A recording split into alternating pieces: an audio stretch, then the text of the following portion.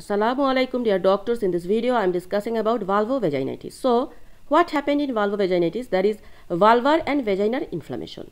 Vaginitis in postmenopausal females is called as atrophic vaginitis. Most common gynecological problem in prepubertal girls is non-specific valvovaginitis. Now about the etiology. So the etiology of valvovaginitis are due to decreased estrogen in postmenopausal females. Clinical features. In valvovaginitis, female presents with yellowish or blood-stained vaginal discharge, discomfort, dryness, soreness in the vulva and dyspareunia. Investigation. The investigations are: diagnosis is usually a visual one, that is thinning of the tissues, erythema and dryness. Rule out the malignancy. Treatment. So the treatment of valvovaginitis are: local estrogen cream is ideal, that is Premarin cream, oral or transdermal hormone replacement therapy.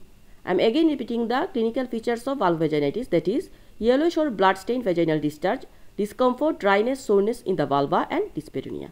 So this is all about valvovaginitis. Please do subscribe and share Dr. Emma's Medicine YouTube channel. Thank you.